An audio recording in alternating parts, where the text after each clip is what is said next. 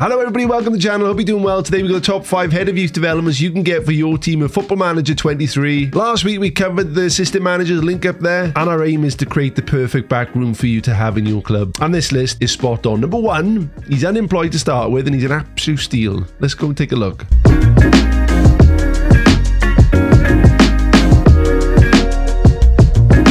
Number 5 on the list is coming from the Championship, and I'm going to give you a brief explanation of what we're looking for from a head of youth development with our first one, and that is Mr. Stringfellow. Yep, he's in football and not nightclubs. I say nightclubs, you know what I mean. Now, a head of youth development is going to have a key part in the youth intake, and you're looking at the personality, which is going to be huge. You don't have a bad personality there. Fairly loyal is decent, not the best. Formation is vital because you will get certain positions covered because that's his preferred formation. So if you wanted a right-sided midfielder or an attacking wing-back, we're unlikely to get one with his 4-3-3. And then, of course, we look at the stats of head of youth development. Work with youngsters, judging ability and potential. They're currently quite low for Mr. Michael, but he's only 40 years old. He's going to develop very nicely. If you're in the Championship or maybe a lower European league, this is going to be a great one for you. So Michael is number 5. Number 4 on the list is Phil the Cannon. For any Football Manager veteran, you know this lad already. His rosy complexion and his beautiful manicured hair. You'd argue he's the perfect coach. All those stats above 16, perfect. But for me, he is the perfect head of youth development. He's got the stats everywhere you want them. He's a balanced personality, which again isn't ideal. And he covers 3 very good formations in the narrow 4-4-2, 4-3-3 defensive midfielder, and covering the wide men in a 4-2-3-1. Like, we're talking elite level here. Whatever level you're at, get him in. He's a star. And number 3 on the list, we're heading down to the Championship again. I told you these would be accessible staff members, and this one is going to be Derek Langley. He's 61 years old. He's one of the older boys about, but as a head of youth development, he is bloody brilliant. Fairly professional personality, which again is one of the better ones. 20 judging play potential, 15 player ability, and 18 working with youngsters. He's got a decent formation, the 4-4-2, and that's all he's sticking to. He isn't moving away from it. Very, very attainable in this game because he's for Swansea, so snap him up. Number 2 on the list, we're off to the northeast of England to steal somebody away from Eddie, and it's somebody close to his heart. It's a relative, it's Andy. I'm guessing it's his younger brother, 28 years old. It can't be his son. And Andy is a very, very accomplished scout to start with, but as a head of youth development, which he doesn't want to be, but we're going to tempt him because he's 28 years old, one of the youngest staff members in the game. He's already got a Continental B license and was working with youngsters 16, ability of 13, potential of 14, very decent formations, fairly determined personality.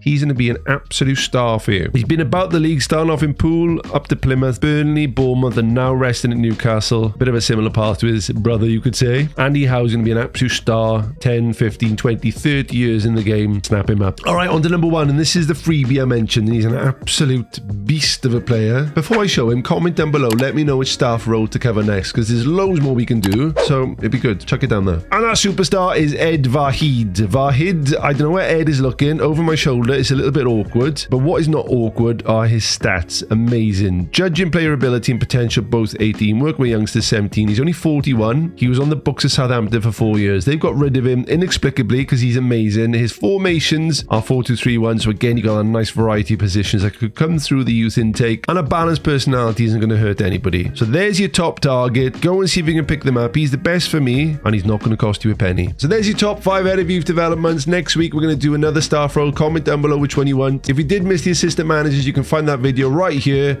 and I'll catch you in the next one. Take care.